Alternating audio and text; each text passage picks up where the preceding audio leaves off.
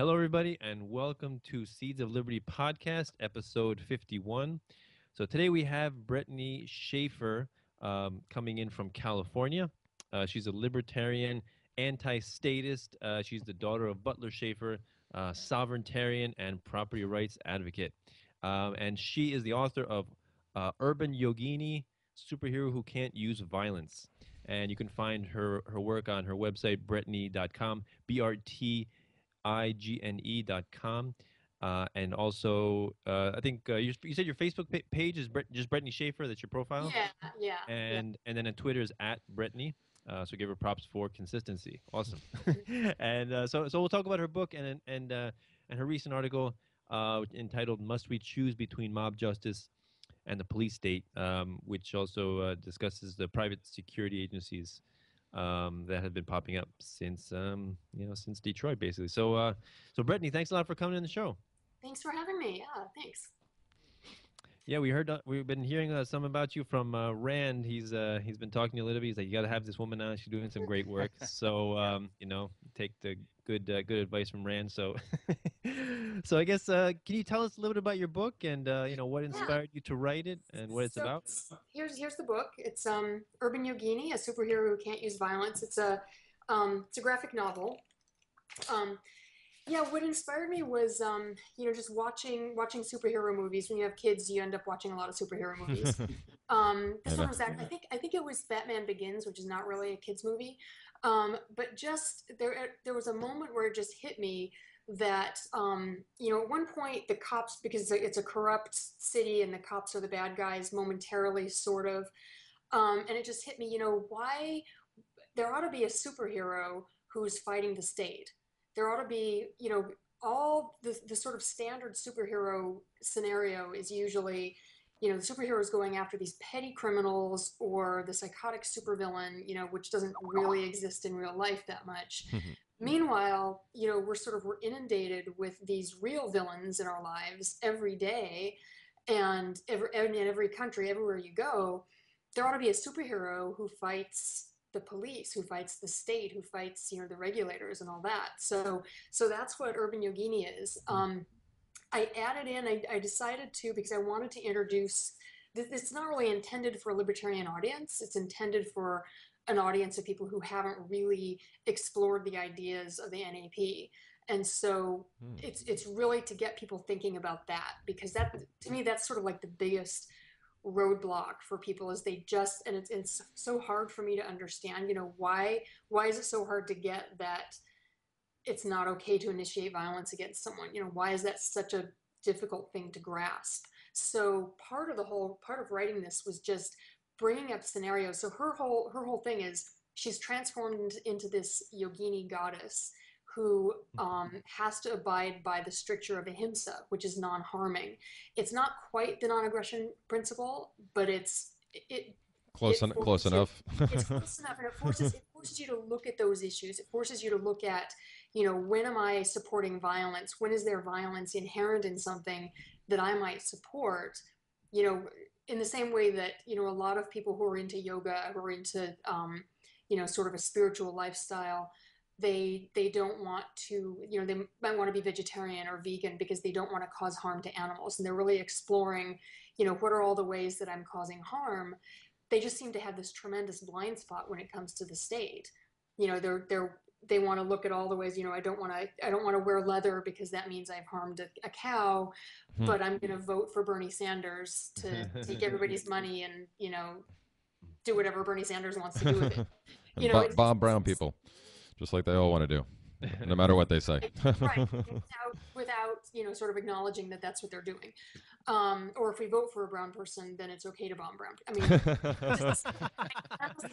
I don't understand how that reasoning works. I really don't. It's like it really does seem to be a blind spot, and Well, that's actually something I wrote about recently too. I wrote a piece called "The Elephant in the Yoga Studio," and it's all about how in this movement of sort of enlightenment and spirituality and concern for nonviolence and peace, there's this massive blind spot when it comes to the state, that people just, and again, I can't make sense of it. I don't have the tools to analyze what's going on in people's people's heads when they do this, but it's like there's just this massive blind spot. And so that's what this is, to sort of, a big part of it is addressing that, is getting people to think about, God, maybe when I'm going out and voting for politicians to fix everything and to, redistribute wealth and all that stuff, maybe I'm participating in something violent.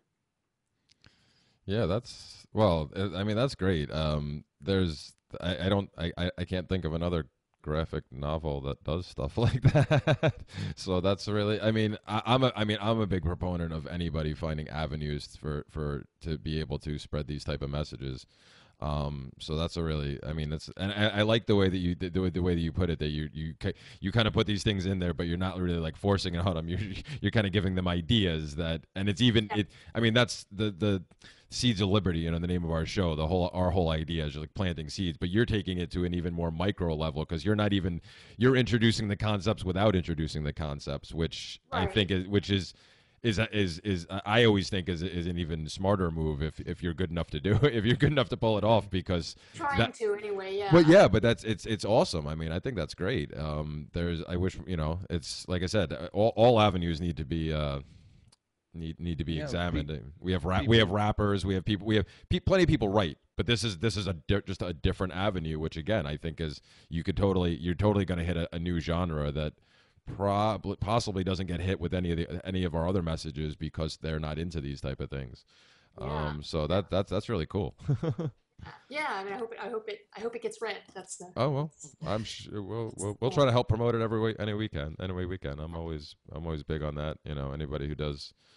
That's actually that's half the thing we do. That's half the time I do, half the time that's what I'm doing. I'm trying to promote my friends and other people's work. It's not even our own stuff. I'm just like I spend all my time promoting everybody's stuff. I'm like, come on, somebody read this, somebody watch this, somebody listen to it. Come on, anybody. Yeah, it's a beautiful thing, with that, like you said, the way I look at it is like death by a thousand cuts, one person, you know, tries to spread liberty through rap, through poetry, through, writing books, writing articles, through like that, comic or graphic novels. And also, what that reminds me of is Connor Boyack. I don't know if you're familiar with his work. He's he's a libertarian from Utah, and he writes children's books, Oh, interesting. and it's called the Tuttle Twins series. Mm-hmm. And he Oh, wrote four. I have heard of that. Yeah. You Yeah, have heard that's of it, it. yeah. That's his He wrote books. he wrote four so far. I've spoken with the guy. I've interviewed him twice, like for his first two books and then for his second two books. Awesome, awesome stuff. Very little. There's a big void in that arena with children's Yeah. literature Yeah, for well, this. that's actually my next project. I'm actually working on sort of a children's steampunk series of novels Oh, that, cool. again, not sort of explicitly, not sort of pounding home the message, but really just trying to introduce it in a story that stands on its own, but the themes are there. The themes of, individual versus state and liberty and all that stuff. So, yeah, I totally agree. I think that's an area where it's just really missing. I mean, unless you go back, a few generations, there's some stuff, but it's really hard to find really explicit, kind of hardcore anti-state stuff in children's literature. Yeah. Actually, another thing I just remembered is the Voluntarist comic book series by Yes, Jamie, yes. right? That's, and I haven't. I was I was emailing back and forth with them, and I think I supported their Indiegogo campaign. Mm. And that looks awesome too. I don't know where they are with their project, but that's another thing that looks totally awesome. Yeah, yes, I guess along the similar lines as you, the comic book, focusing on the comic book crowd, Yeah, which is great. It's like I love it that we're all doing what we can. Some people focus on the homeschooling aspect, the peaceful yeah, parenting aspect. Like you have kids like I do, and Jeremy. So that's where I kind of focus my message. I'd like to talk about that and interview people on my own show. I interview as many unschoolers and homeschoolers as possible because so many people ask awesome. me, like I talk about this stuff and they ask me, well, how does it work? What does a typical day look like? Do you guys, what curriculum do you follow? And I can give my perspective, but it's really helpful for them to see other people's perspectives as Yeah, well. it's nice to hear about it from other people. Yeah, yeah, and I think that's one of the. I mean, homeschooling and just getting kids out of the statist indoctrination system is one of the biggest things you can do. I mean, so much of, I mean, you know, when I'm writing articles, I feel like I'm banging my head against a wall because so many of the people out there have been, you know, they've spent their formative years being instructed by the state and being taught why it's necessary and why it's good and why private individuals are evil and to be feared. And so, you know, when we come out and start writing articles, we're up against all of that. And it's, you know, it's like, how do you fight at that point in someone's life? How do you turn somebody around? It's tough. It's, unless they're already questioning it themselves, it's tough to start at that point when they've been through so much indoctrination. Well, yeah, I mean, just like anything else, the longer you have some, the longer something sits a certain way, the more comfortable you become with it. But I mean, I like to think that I'm a pretty good example of what can happen, because I was in my mid 30s before I started putting any of this together. Wow. And I did it. I mean, granted, like the one thing you did say, the one thing you said, unless they're seeking, I kind of was, but I wasn't seeking what I found. I mean, I've told this story in the show before. I set out to prove my dad wrong because I spent most of my life rather apolitical, but I was a registered Democrat just because both my parents were Republicans. Like that's literally the only reason I was registered a Democrat, and I only voted in the presidential elections, and I always voted for Democrats. So Clinton's second term was my first vote, and then who was it? Who ran against Bush the first time? Was it Kerry or whoever it was? The Kerry thing, or whatever. Like Yes. Gore, no Gore was the first one, then the Kerry thing. So like, Yeah. and then even though I pick on Danilo all the time, the first time around, yes, I did vote for Obama too, but. Well, good for you for turning around. So That's huge. Wow. but again, I wasn't real. I was Rush Limbaugh's useful idiot, the people he always talks about on the left. That's what I was. I really was. But I set out to prove my dad wrong because he was a hardcore. Well, technically he still is. I almost have him there now, but he was a hardcore constitutionalist, 3%er, former Navy, really into his Constitution, really into his founding fathers. But he kept sending me. He was also kind of like a birther and was totally on the Obama as a Muslim Kenyan whatever train. And he kept sending me all this crap. So I was like, you know what? I'm going to prove you wrong, old man. That's it. So my goal was to go out to prove him wrong. And the problem was I found out that yeah, he had some crazy ideas about Obama and like some of this stuff, but some of the other stuff he was talking about, he wasn't exactly wrong about. So I kept digging, and then I got into the Constitution for a while, but then I jumped past him because I met somebody who introduced me to the word voluntarism, and then asked me to logically defend the Constitution, and I said, what? And when I tried to do that and I couldn't. But yeah, so at 35 plus, I finally started putting the pieces together, and I've only officially been, I've only like been calling myself an anarchist publicly for, I think just under 3 years at this point. Wow. That's a lot of friends. So was that?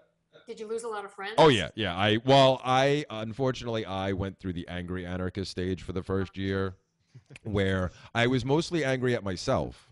I was really angry at myself for allowing myself to be duped for so long and letting it happen and all this stuff. But instead, I internalized it for a while, and then I externalized it on everybody else. It was misdirected, Right. and I would just like shake people, and it's like, why aren't you getting this? What is wrong with you? Like, I'm giving you all the information. It's right here. What the hell is wrong with you? So yeah, I pissed off a lot of people. And unfortunately, but I've come around since.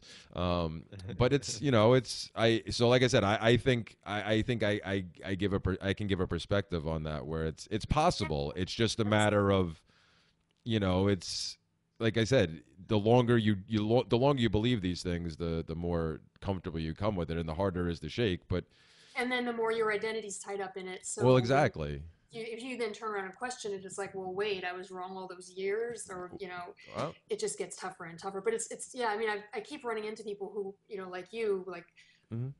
as adults, yeah. discovered that there was a different way of looking at things, and that maybe they were mistaken about some things, and that's just awesome. I mean, it's nice. It's encouraging to realize that we're not all just drones, and we're not just Yeah. a product of our education, and that people can change and people can think for themselves. It's nice. Yeah, absolutely. People always, use the cliche, well, people can't change. Well, bull crap. They can. They can if they want to. Right. That's really what it comes down to. I think I've come a long way. I mean, even though I was technically still a Democrat back then. I mean, I was one of those after 9/11. I was one of those guys who was literally screaming in the streets that we need to turn the entire Middle East to glass, to a Wow. parking lot. Like I Oh, was that. I had this neocon streak in me the whole time. I didn't realize wow. that that came out because I lost one of my cousins worked in the towers, and so I was pissed, and Yeah. I wanted blood. But it's tough, but it is possible, and that's what I understand when people do get discouraged when you run into these drones and you run into the people who just like mouth this rhetoric back to you and they just repeat all they've been told, and that's all they can tell. They can't step outside of that box because it hurts to do so.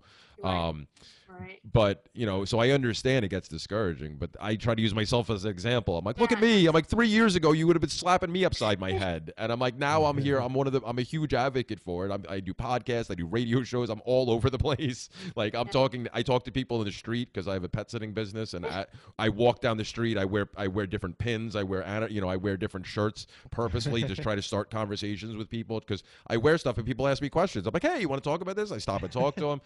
Danilo actually got me onto that because he'll talk to anybody anywhere. Wow. Wow. Supermarket, no, but he'll just strike. He finds ways to strike up I did that. conversations, Yeah. and it's brilliant because not enough people think to do that. And you're not being pushy. You're not necessarily proselytizing. You're figuring out a way to like connect with them. And it's because that's all you need to do, because that's what it was for me. Somebody just planted a seed in my head, and I said, hey, wait a minute, Yeah. that doesn't make sense. Now I need to know why that doesn't make sense. Yeah. Yeah. And it's probably more likely to happen if it's a one-on-one encounter versus, Hmm. reading something on the internet or, even somebody saying, hey, you should read this because nobody ever does. It's just, you've got to be able to sort of connect with people and have that conversation with them. And that's where that's my weakness because I just get frustrated. I'm just like, how can I, because this isn't going anywhere. I think probably having been through that process, you probably have sort of more empathy for people and can Yeah, kind of I. relate to them and sort of, Oh, I try to. I mean, I get frustrated just like everybody else. But that's what I always try to stop myself, and I immediately try to remember my position a couple years ago. Okay, I'm like, okay, you did this, so they can too. Just breathe, breathe, Jeremy, breathe. Yeah, it's funny. It's funny you said, how people they live all their lives thinking one thing, and then they find out there's a different option, and you make it sound like it's so radical and extreme, whereas the different option is basically applying what you learned in childhood, which is don't hit and don't take other people's stuff, and you apply that to adulthood, and like how Exactly. extreme is that? Like, right, and not right. It only shouldn't be that not hard. not only that, but you apply it to everybody. You don't make this giant exception called government, that Right. the exception of morality. You apply it to everybody. How revolutionary is Yeah. that? Yeah. Well, I think somewhere along the way, and I did a mix of Montessori, sort of a radical kind of private school, and then public school, and so I got a taste of all different sort Hmm. of points of view, kind of. And I remember distinctly in public school and the government schools having these lessons where, I mean, even at the time, I could tell the whole point of the lesson. There was this one time when the discussion was about what is freedom, and I said, well, freedom is freedom. It's getting to do, and the whole point of the lesson was that freedom is not freedom. The whole point of the lesson was that freedom is essentially going along with what the government tells you have to do. It was the whole, with freedom comes responsibility and Hmm. all this stuff. And Mm. it wasn't just responsibility not to knock out your neighbor and not to hurt people. It was to go along with all this other stuff that society, meaning the government, tells you need to do. So there's this whole process of inculcation, and I came into it late, but for someone who starts getting it in kindergarten, I think what they start doing is equating society and family and all these things that you want to love as a child and that you're brought up in, they start equating that with government. And so you start to think of, the policeman is your friend and government represents the people and all this stuff that people, I mean, in their hearts, so many of them really, really believe. And it's just hard. It's really, I mean, as you know, it's hard to sort of get at that and say, hang on a second, is that really what's going on here? Yeah. And then talking about Uncle Sam, how the government is just your uncle. He's just a nice guy. He gives you some stuff that you need. He helps you out if you're down on your luck, and Right. he's just your uncle. We're all family. We're a big family, and everybody takes care of each other and your civic duty, and that's it. It's Well, not it's not taxes with the threat of violence and coercion. What are you talking Well, about? You're just focusing on the negative, all right? Can you be right. positive? Just be happy with what you have in life, all right? Stop focusing on the negative. Be well, happy with what Uncle Sam has. exactly. Well, you can see how effective that propaganda campaign was with somebody like Chris Rock when he made that statement a couple of Right. years ago Yes. about how you need to think about President Obama, he's like our father, and and Michelle, she's like our mother. It's like, yo, dude, what? No. Seriously, brother, I used to have mad respect for you. You just lost everything right in that one statement. Wow. But he was, you know why he was trying to do it, but it's like that. But it's exactly what we're talking about. That mindset, it seeps in. I mean, because that's all it is. It's propaganda. It's the same way that usually it's the conservatives or the Tea Partiers and stuff get very upset about if you don't stand for the flag, if you don't Yeah, and they're also the same ones screaming about socialism all the time. But the stupid pledge they're all pissed off about was written by a socialist with the sole purpose of selling more flags. Right. Like what the heck, like. And this is what you people are concerned about. This is what gets you all riled up. Yeah. But again, Yeah. that's by design. That's propaganda. It's been beaten into everybody's head. It doesn't even have to be really beaten. It just has to be. It's just repetition. Yes, Over slowly at a and young over. age, Yeah. identifying yourself and your family with this institution, like it's just an extension of you, Mm-hmm. and it's not, Right. it's not that they have different. We're all pulling together. We all have the same goal in mind, and when you question that, it's like heresy. It's like that's the great taboo. You can't Right. question that. The government is not. Doesn't Yeah. have our interest at heart. It You're doesn't represent us. I mean, you're shaking their whole paradigm yeah, when you yeah. confront that. Uh, It's like, yeah, but it has to be you know, shaken. It's got to be shaken. well, Yeah, yeah. Yeah. it's it's pretty key. Can you talk a little bit about the recent article that you wrote? Must we choose between mob justice and the police state? Yeah. So yes, this started. Well, it's stuff I've been thinking about for a while. I tend to write a lot of stuff about sort of civil liberties stuff, Mm-hmm. and this one had to do with. I mean, it has to do with the whole idea of government police versus government monopoly police versus some kind of private. I don't even want to call it police necessarily, but Security. private entities security. Yeah. Yeah, Yeah, private security. That's Right. well. I mean, I don't want to put words in your mouth, but that's what you No, when I that's describe it. That's usually how I. That's just the word that comes to mind. So. that's because police, and as I mentioned in this article, police, as we know it, policing is a pretty new phenomenon. I mean, it didn't really exist until police departments in the U.S. and in the U.K. started coming into being like around 1825, 1830 or so. Yeah. Before that, it was private. It was, I mean, there were these things called, there were the night watch, which is sort of public, but not, it wasn't like a police department. Mhm. And most criminal cases were handled privately. They were handled by private entities. Sure. It was not at all the system that we have today. So I talk about that. So basically, the article, the one I just wrote, the why must we choose between mob justice and the police state? I think a lot of times when you talk to people about not reforming the police but abolishing police, people get scared because they think, mob rule, mob justice, lynch mobs, that kind of thing. And when you look at the history of lynch mobs, You I just mean, don't want any laws. yeah, right. Mhm.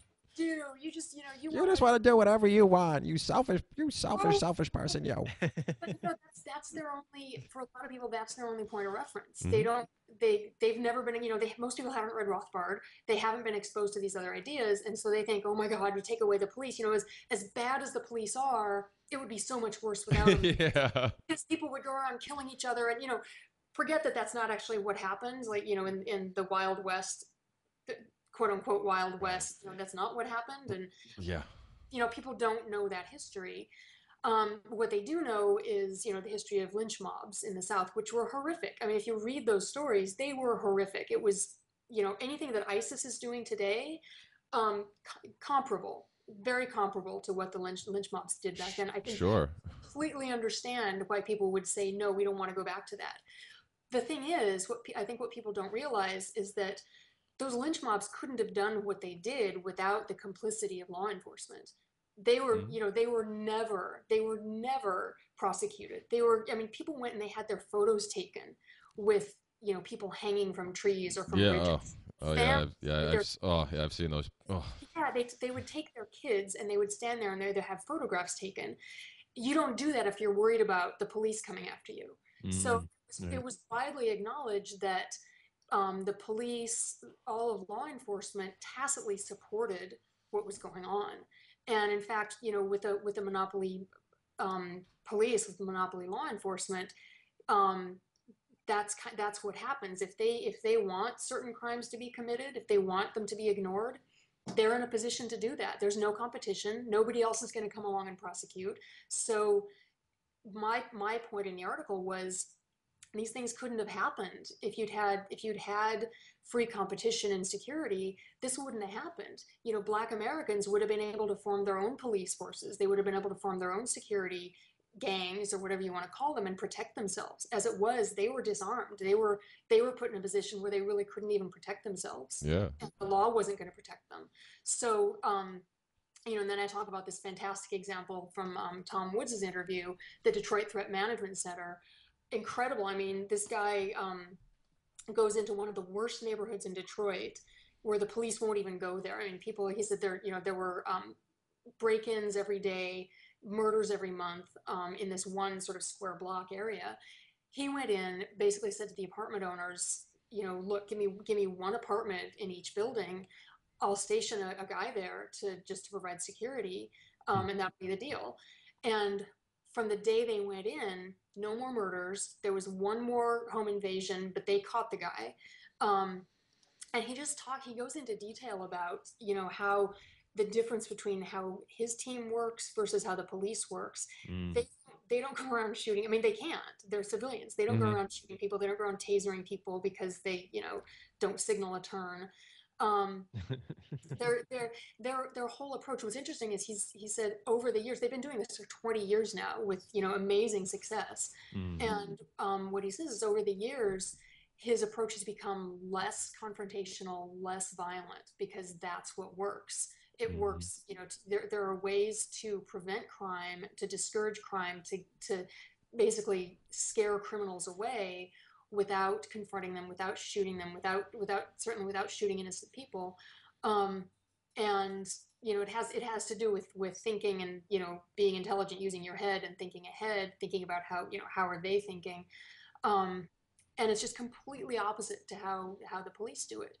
And the story's amazing. I mean, if you haven't heard the Tom Woods interview, go to Tom Woods and listen to the guy's name is Dale Brown, and he's the head of the Detroit Threat Management Center. But it's just an amazing example of how this private organization, even in a society where there is a monopoly state, they're able to go in and do a much, much better job than the police were doing. They haven't killed anybody. They haven't gotten any of their guys killed. They haven't had any lawsuits.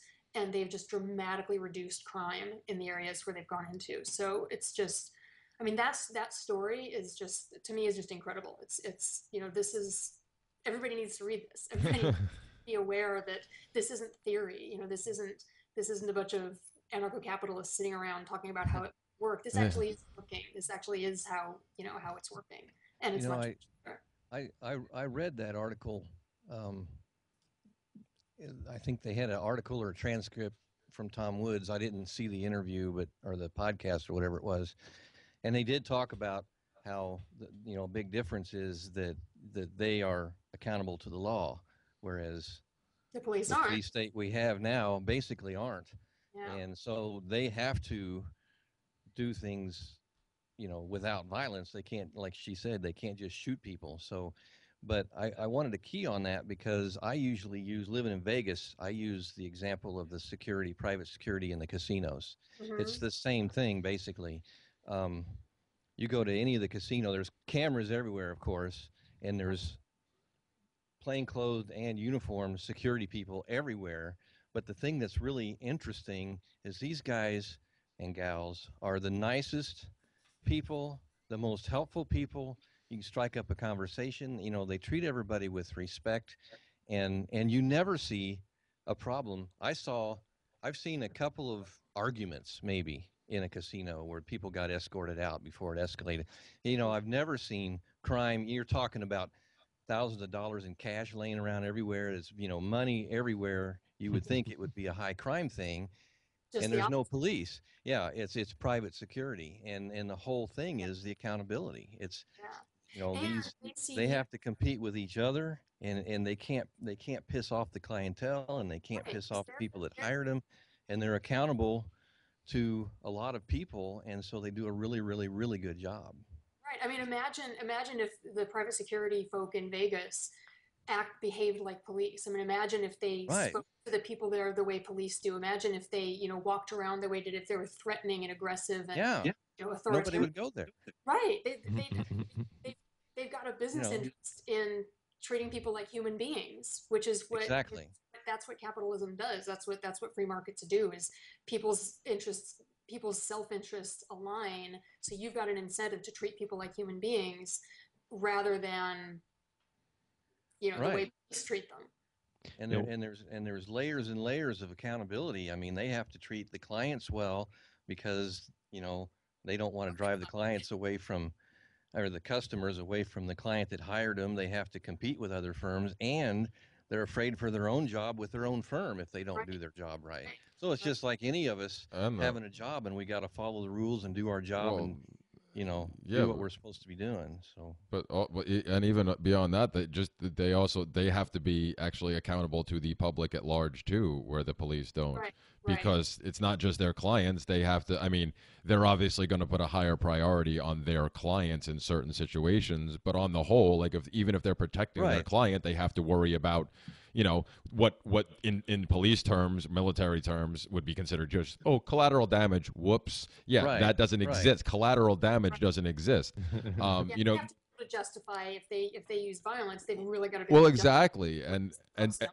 and to go back to the threat management example, because I did listen to that episode, and I've known about them for a while. I did not realize they had been in business for 20 years, but that one story he told about the two drug dealers that everybody Right. thought they had Yeah. kidnapped, Yes. That's an Yes. awesome. that was a stroke of brilliance. Yeah. Like Oh, that was, oh my, like, and he had me the whole time until Yeah. until he finally let it out. I was like, how did he do it? How did he pull this off? Like I wasn't thinking like that, and it was like, oh, Right. I was like, but you, just like you said, I mean, because he came from the military, so he started off thinking just like anybody else, might makes right, biggest guns, most guns, that's what we need. And he's realized that no, non-violent ways go so much further, and they have a more long-lasting impact.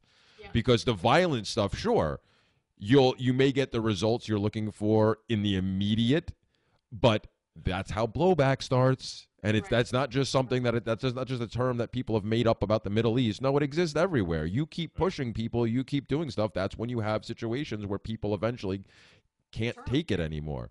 Right. But the other thing is, and that the one great thing, I mean, well, there's a lot of great things, but I think one of the greatest things about threat management is the whole idea, like you were saying about how, when you say to people that we want to abolish the police and they freak out, like that's what you like, because so many people just they haven't made the connections yet, and they just go, yeah, we just want to get rid of it, we want to get rid of it. But when you tell other people that, they freak out. Of course they're going to freak out. So Yeah. you don't Right. smash, that's why I disagree with a lot of the ANCOMs who are always talking about smashing the state. It's like, no, I don't want to smash it. I want to make it obsolete. And that's how I try to show it to people. That's how I try to explain it to people. That's what Exactly. And you show it them. Here you go. Yeah. 20 years in business, and now they're pretty much the only game in town because the city has abandoned them. The city has Right. abandoned everybody. Yeah, and if there's enough people at some point people are going to have to start looking around and saying, wait a second, the police actually aren't doing a good job here. These guys are actually cleaning this up. What's going on? You know, Mm-hmm. what did I get wrong? What did I Right. not understand about how things work? Yep. And then they're gonna realize, wait, a minute, do we even need the police to come back? Well, you know, you we're can doing better hope. without them, right? And in addition to the private security agencies, I think what's worth mentioning is a lot of the other technologies that are springing up, like Peacekeeper, Yeah. Yeah. and also four. I don't know if you heard this Cell, cell, 411. cell 411. Yeah, cell Yeah, 411. right. Cell 411. Yeah. Yeah, I just heard about Oh. that. And it's a similar thing with Peacekeeper, and also like It's Bambuser, but then it takes it to another Yeah. level. Well, Peacekeeper, as far as I know, never really actually took off. Right. Yeah, I've- yeah, I yeah. mean, I've had it on my phone, but I don't think it ever really. Yeah. I've But- been in Like, contact. Peacekeeper, I think it's up to you to sort of form your Yeah, own you network. got it. Right. Well, The, Cell 411 you do too, but Cell 411 is just a Yeah. newer one, and it appears to have some more bells and whistles that people are more interested in. So it seems to be generating more interest in Some- immediately than Peacekeeper did. Yeah, I've it's been in also contact with set- some of the people from Cell 411 because I wrote a pretty extensive article about Peacekeeper last year, and I still see it circulating around once in a Uh-huh. while. And I just they contacted me through Facebook and said, well, it kind of is defunct now. It never really took off. Mm-hmm. But this new Cell 411, like 20,000 downloads now or something. Yep. And a guy put me in contact with the guy that's running the whole show on Facebook. And right now I'm compiling resources because I'm going to do a whole new article on what they can do. But yeah, it's Awesome. the same thing. You put your own emergency response network together, neighbors, family, whatever, people that have your best interest in mind. Right. And it, like I know on Peacekeeper they had like 4 different kind of alerts because you could do an emergency, you could do Fire. like a break-in, a fire, Fire, a medical medical. emergency, and Yeah. you could have specific people, like say Right. your neighbor works as a nurse or whatever, or you have a brother or whatever. You have specific people depending on what the alert is, and all you have to do is tap one thing on your phone, and it sends this emergency. I'm having a heart attack or whatever, and the Mhm. proper people, without the police being called, will show up to take care of you, and you don't have to worry about being shot or dragged to jail Right. for because you got the wrong plant or something. But Hmm. so that was my understanding of Peacekeeper, and I guess it, for whatever reason, Oh, it hasn't interesting. really taken off. But It the just Cell didn't. 411, they have a Facebook page, Cell 411 too. Also, not 4112, 411 also. So yeah, I As just well. heard about that this week, and I'm going to try to compile some resources and get an article put together about that. Cool. Yeah. That's another Rand- way that the market is stepping in and saying this isn't working anymore. So Yeah, what can we do? yeah, You know, Yeah, Rand, please put me in contact with the person who runs the Cell 411, because I would love to interview the person oh, for okay. for my I show, don't have it in front of me. because I'll yeah, have to yeah, look yeah, it later up. on. But Yeah, because I did interview Cody Drummond about Peacekeeper, yeah, and that was a fascinating interview, and the guy was really awesome. Um, I and have it, 1 or 2 videos with him in that article that I wrote. I'm not sure if it was with you though. yeah, So it's Yeah, really but fascinating stuff, and I think it's just the beginning. I think people are realizing how much of a failure all right, police are, I, and I've been told that his name is, well, it's a Virgil Vaduva, Vaduva. Mhm. oh, right. Um, That's it. I've Yeah, hooked up with him through Facebook. He accepted my friend request. cool, Cell 411 smartphone app. cool. So yeah, I'm hoping to get whatever information I can. But that's his name. Cool. Yeah, help them promote it. Virgil. Well, I'll put all this stuff. I'll put the links to their stuff in the notes. Yeah. I was just gonna say. I mean, you're saying about what happened with Cody's project with Peacekeeper and everything. It's like, I mean, yeah, it's unfortunate that his didn't take off, but this is exactly the type of stuff that this is another thing to be able to show people. It's like, okay, Right, yes, exactly. it's the same thing that people talk about Bitcoin all the time. Like, there's some people that are convinced Right. Bitcoin's going to be the end all be all. Most people that are smarter than that go, no, the technology is awesome, Right. but it may not end up being Bitcoin. It may be something else, another coin somewhere down the road, whatever.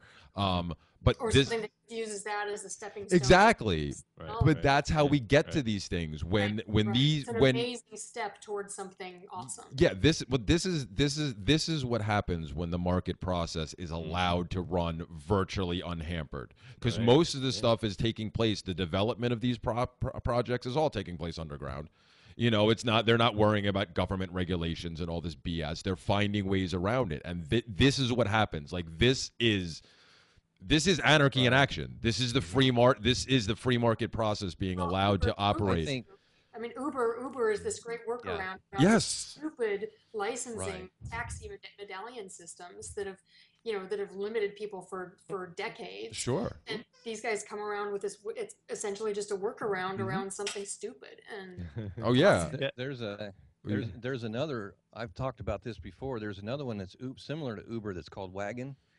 I happen to own a Toyota Tacoma, and Wagon app is like truck for hire. Like somebody needs to Yeah. move something or whatever. Ah, that's And cool. I really would like to get involved, but it's illegal here in Vegas, believe it or not.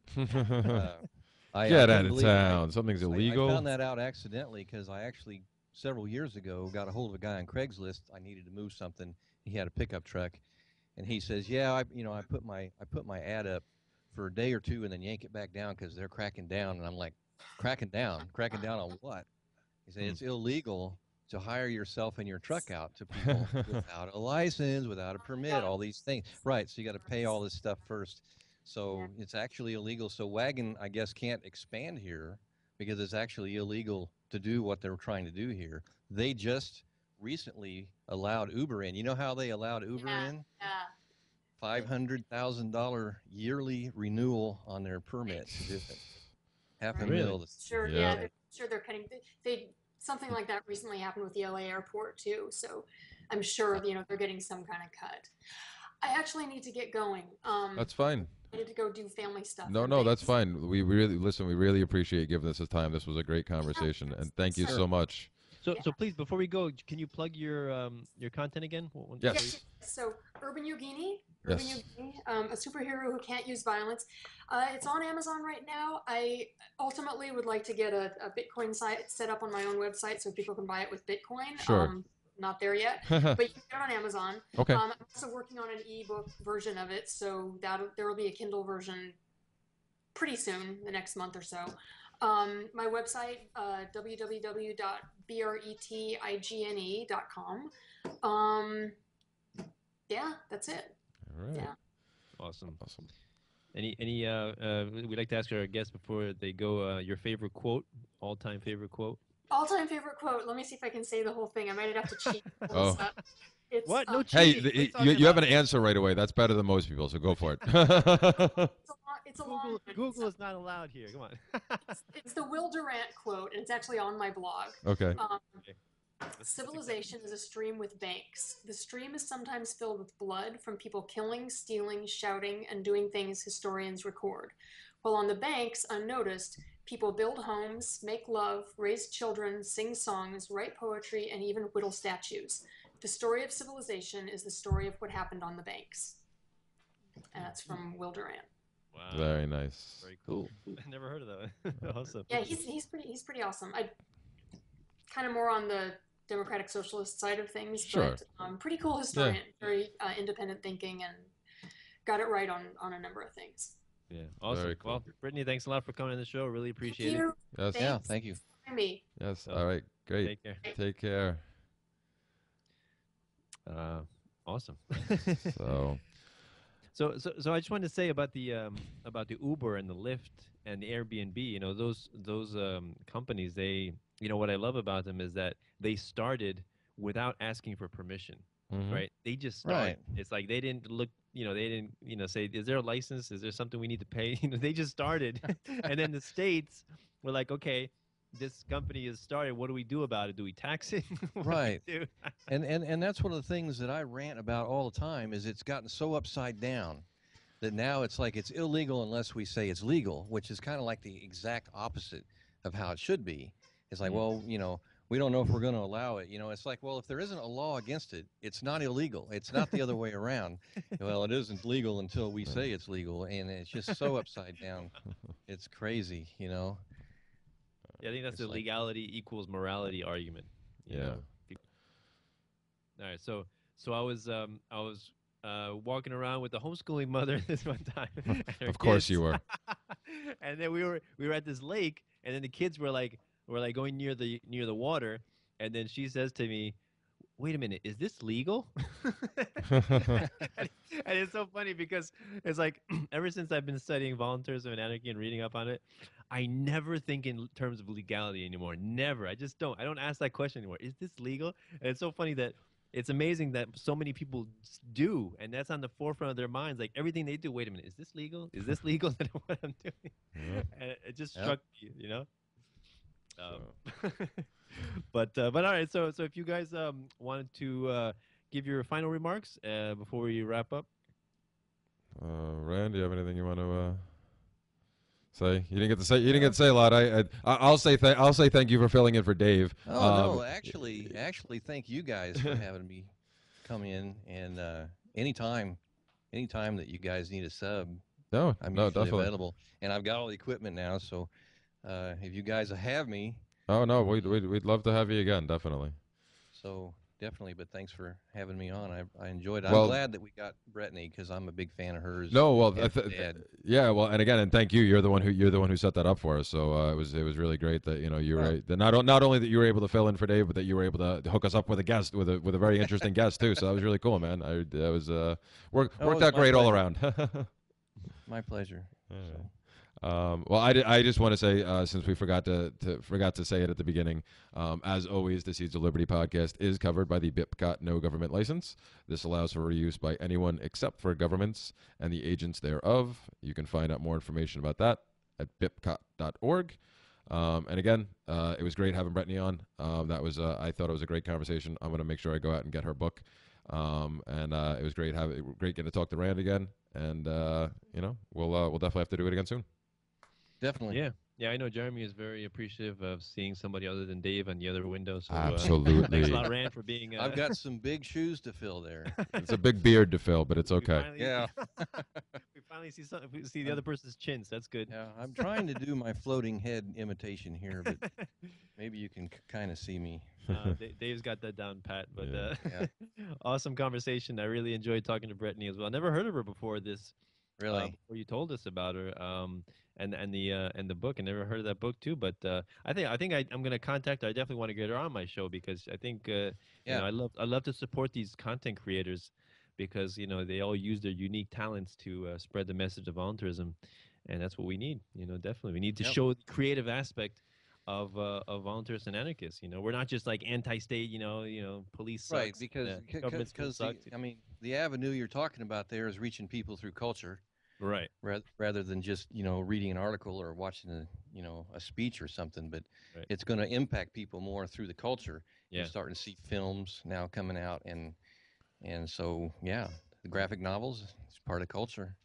Sure. Yeah. Music. You got the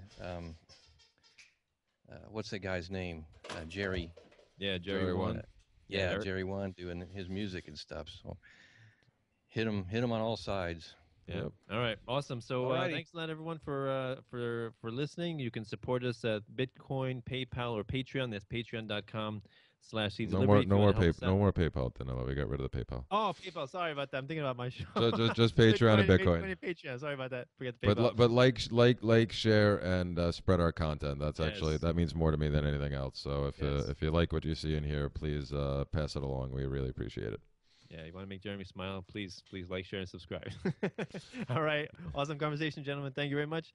So this is All the Seeds right. of Liberty podcast. Wishing everyone have a wonderful day. Take care. Peace. See ya.